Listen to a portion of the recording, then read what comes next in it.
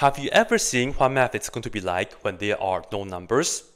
If you haven't, don't worry, because I got this for you. Right here we have, let A and B be sets. First, a set is just a collection of objects. You can think about a set of the first 10 prime numbers, or the set of all the positive integers. Those are sets. Right here, we are going to show that. Of course, we have this equation here, and I will have to explain the notations. The little c right here stands for the complement, which means not in the set. This right here means the intersection. This right here means the union. You can think about this as the word and this right here as the word or. So we are going to show that the complement of A intersect B is equal to the complement of A union the complement of B. Like, how do you even start? First, I'm just going to explain all the notations. Right here, we'll be using this notation, which means an element of. For example, right here I can say we have a set, let's say a set of 1, 3, 5. The first 3 positive are numbers. And an element of this set, I can say 1 is an element, 3 is an element, or 5 is an element. I can say 5 is in this set. Cool. Now, I can say X in the set A, right? It's just like this is X and this is the set A. But if we have the complement, this means X is not, right? Just like the usual notation, when you cross something, it means not. X is not in the set A. So once again, you can look at 1, 3, 5, and give me a number that's not in the set. You say 2. No, I say 17. I can say 17 is not in this set. 2 is also not in the set, of course. So far, so good. Cool. Remember, when you have the intersection, this right here, just think about this as and this right here means or. When you have an intersection of a set, the result is still going to be a set. A complement of a set is still going to be a set. So what we are trying to show is that one set is equal to another. Now, how do we show two sets are equal? Here's the deal. Let's say set A is equal to B. They are both sets. We will have to show A is a subset of B and B is a subset of A. So this notation means the subset of, which is quite different than that. Be really careful. So if you look at 1, 3, 5, this is the set and 5 is an element because 5 is right here. You cannot say 5 is a subset of 1, 3, 5.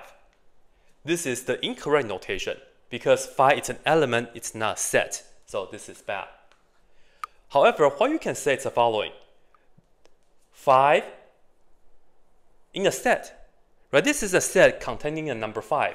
This is a subset of the set 1, 3, 5. This is okay, that's not okay. This is okay, all right? Okay, so if you want to show one set is a subset of the other, what do we do though? Right here, I will have to tell you, A is a subset of B means the following. If an element is in A, then the element has to be in B. As you can see, this is a subset of that. 5 is in this set. 5 is also in this set. That's why this is a subset of that. Okay? Similarly for that. And as you can see, to show A is equal to B, we show that A is a subset of B and also B is a subset of A. You can just think about it like this. If you have two numbers, let's say X and Y, you want to show that they are equal. What you can do is that you can show X is less than or equal to Y and Y is less than or equal to X. Because the only time for this to be both true is that they are just equal. And I think this is pretty much all we need. And now let's see how to get started with the proof. Okay, whenever we do a proof problem, we should always write down PF first. And I remember the good old days when I was in college. That was the only thing I was able to write on many exam questions. But anyways, right here we will have to show that the left-hand side is equal to the right-hand side and both of them are sets. So we will have to show this is a subset of this and then this is a subset of that. We can do this direction first. And I'm going to indicate that by writing this down. To show this is a subset of this, we will have to pick an element in here. And we will have to show that element is also in here. So I'm going to start off by saying, let X be any element in this set. So I will write down just exactly how it is. And we'll just go by the definition, and hopefully later on we can write X is also in this right here. So right here, we have a complement, right? So what does that mean? It means X is not in here. So I just say X is not an element of A intersect B. Now, we will have to be careful right here. X is not in A intersect B does not mean X is not in A intersect X is not in B. There are two mistakes. The first mistake is that this doesn't make sense with intersection. Intersections is used in between of two sets. So don't do that. If you want to write two separate things, you will have to use either and or. The second thing is that when you cannot distribute it, the in between is an intersection, it turns into a or, not an and. So this is actually false. And to see it, whenever we are doing sets, it's really helpful if you draw some Venn diagrams. So let's have a look. Let's say this is the set A and this is the set B. Of course, they don't have to intersect, but in this case right here, if you draw them with some overlaps, you will get more information. A intersect B, we're talking about this right here. And right here we're saying X is an element not in here. So it can be anywhere on the outside, as long as it's not in this part. So now let's think about it. Remember, we have A and B right here like this. It looks like an 8, but it's not an 8. But anyways, if you are saying X is not in A and X is not in B, well, it's the outside. X is not in A and X is not in B. It's just the outside. I will actually write this down. The red part is X is not in A intersect B. If you are saying, just like what we did earlier, X is not in A and X is not in B. What this means is that X is not in A, so it's the outside here, right? But X is also not in B, so it's the outside here. So X cannot be in here, so you have to write that, just erase that. So you can see these two pictures are different. So how do you make them equal though?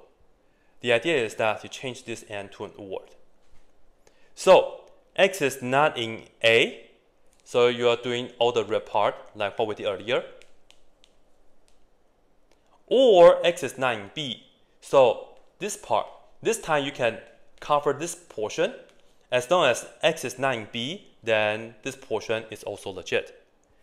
And as you can see, both pictures, they are just missing this middle part, so they are equivalent. So this actually implies, and you can also write this down to make it more clear, you can say this implies X is not in the intersection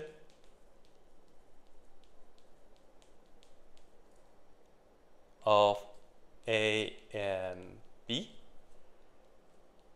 So this actually will give you X is not in A or X is not in B. And that's exactly what we went over earlier. So now, remember what I'm trying to end up with right here, right? Have a look. X is not in A. We can write that as X is in the complement of A. Keep the word or, x is not in B implies we have x is in the complement of B. Or you can make that into a union of these two sets. So you can see that x is an element of the complement of A union complement of B. And that's exactly what we need, right? X is in here, and we also show that x is here. So this part checks. Now we just have to do the other side. So here we go. So I'm just going to have this direction. It means this is a subset of that. And to do so, I would say let x be in A complement union B complement. And then we pretty much can reverse it. Have a look. A is an element of the union of this and that implies x is in A complement or x is in B complement. Complement means not. So this means x is not in A or x is not in B. And then right here, it's really the same as you just go backwards. In fact, you could have just drawn like bidirectional arrow. I think that will work okay, but I just wanted to make it like this to make it more clear, to show that one side is the subset of the other. But anyways, this right here, if you draw a Venn diagram, you can see that this means x is not in A intersect B, so this means x is in the complement of A intersect B. So once again, x is in the right hand side, then we will be able to show that x is also in the left hand side. That's it.